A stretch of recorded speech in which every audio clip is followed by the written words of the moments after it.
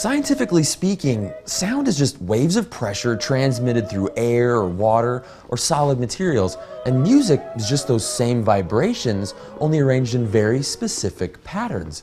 Now, barking dogs, jackhammers, and symphony orchestras are all really just vibrations, but I've never been overcome with emotion while listening to a jackhammer. So what is it about music that makes us feel so many feelings? To answer that, I want you to imagine a world without music. Don't be afraid, we'll only be here for a minute. So Steven Pinker says that compared to stuff like language and vision, music could vanish from our species and the rest of our lifestyle would be virtually unchanged. But it hasn't vanished. So what gives? There must be some evolutionary advantage to having music, right? Well, Pinker says no. Instead, he calls music auditory cheesecake. And what he means is we didn't evolve to love cheesecake specifically. Instead, our hungry ancestors learned to go nuts for anything sweet or high calorie. So cheesecake is nice, but it didn't drive our evolution. Music, he says, is more like a side effect of things like language, or sensing our surroundings, or responding to things like crying or growling. But not everyone agrees with the cheesecake idea. Music stimulates just about every region of our brain, even the reward pathways that crave things like drugs. Nobody has to teach babies to dance to a beat. They just do it. I bet nobody taught you what music sounds happy or sad. You just know. Let me show you what I mean. Some neuroscientists think that music shares the same fingerprints as human movement. I mean, think about the last time you found yourself tapping your foot to your favorite song or walking along to the beat in your headphones.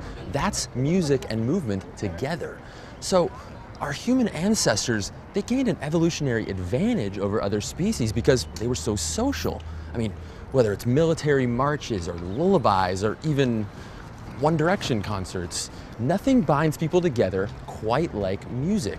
But how do we get to emotion from just simple vibrations? Talia Wheatley is a neuroscientist at Dartmouth College, and she recently did an amazingly cool experiment that suggests we might read emotion in music the same way we read emotion in human movement. So what she did was give people this really simple set of controls, and they would either create a little melody or an animation of a red bouncing ball. So using an emotion as a guide, half of those people created songs to match, and the other half made a little animation to match.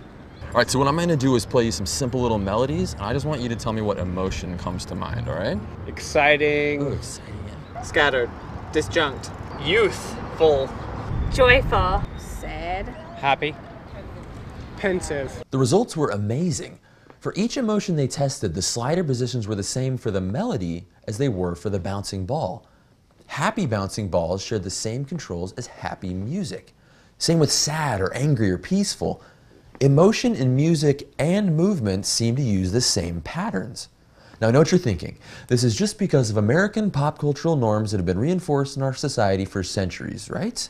Well, they did the same experiment in a culturally isolated village in Cambodia. They found out that the melodies and movements were almost exactly the same as the US. Here's the angry music from Dartmouth. And here's the angry music from Cambodia. Here's two peaceful animations from both groups.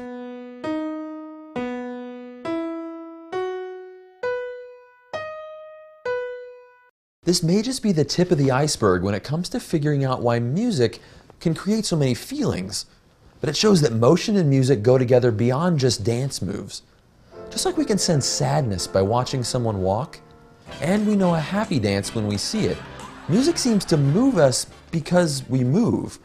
Our connection with music overlaps with movement because we're running different programs using the same hardware, and those programs are part of what makes it so great to be human.